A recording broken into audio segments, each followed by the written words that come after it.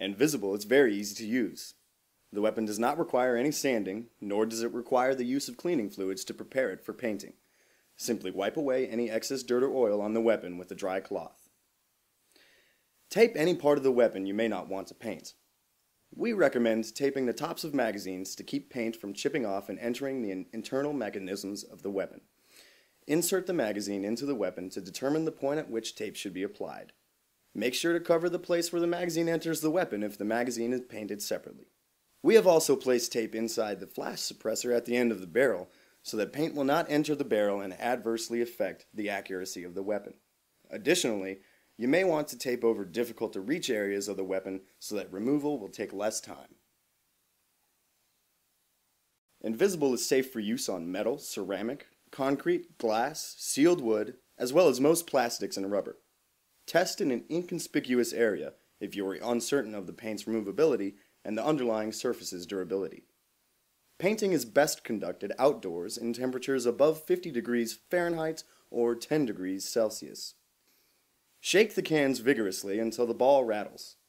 Hold the top of the can and swing in a circle so that the ball agitates any settled pigments. Shake up and down occasionally.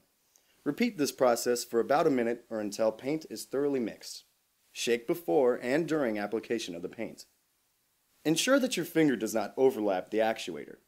This will cause paint to build up on your finger and ultimately lead to large dollops of paint being deposited on the weapon. This leads to surface defects which create an uneven finish. Please be aware that some paint can build up on the actuator from time to time while spraying. Wipe away any paint buildup so that the force of the spray does not deposit the buildup on the weapon.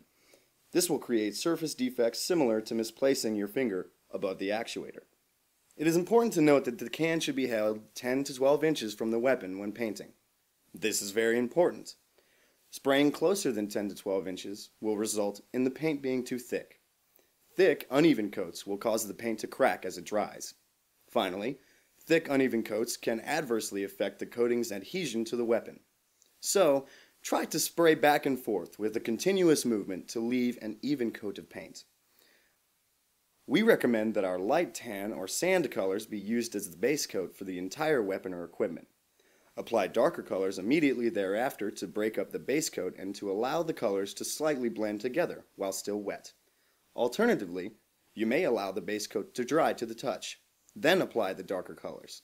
This will create less blended, more discrete sections of the camouflage.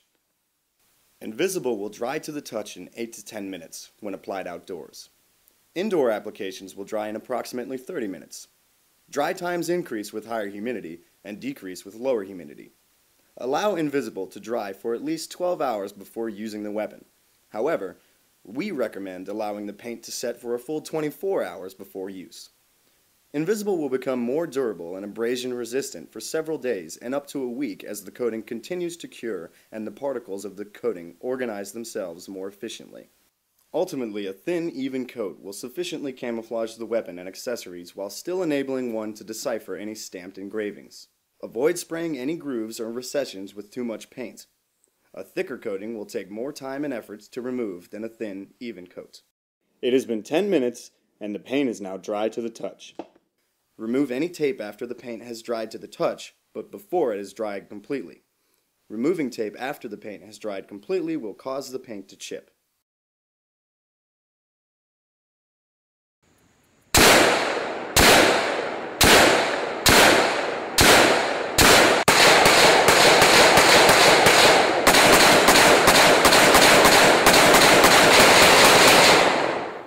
Note that the paint has not been removed from the barrel after firing. Envisible has been successfully removed after being exposed to operational temperatures in excess of 600 degrees Fahrenheit. We recommend that nitrile gloves be worn during the entire removal process. The remover is non-toxic and environmentally friendly. However, the remover does contain additives that help to penetrate the coating and also to inhibit corrosion of the weapon when it is exposed to water. Apply the remover using a cloth. Once applied, the remover should be allowed to penetrate the coating for approximately 5 minutes. The use of a brush can help to work in the remover faster. However, the idea is to let the remover do the work for you. A lot of scrubbing is not necessary to soften the coating. Envisible will not become permanent. Remember, additional and/or extended applications of the remover may be necessary for applications of paint that have been on the weapon for more than 6 months. Once the remover has penetrated the coating, the neutralized paint will readily accept water. The water will cause the coating to swell and release from the weapon. Apply the water with a brush or cloth and work into the coating. At this point, the paint can be wiped away. A scraper set is recommended for detailed cleaning in hard-to-reach crevices. Finally, make sure that the remover is fully washed away with clean water. Do this prior to applying gun oil in the process of cleaning the weapon after removal of Envisible. Residual remover on the weapon may adversely affect the performance of subsequent applications of paint.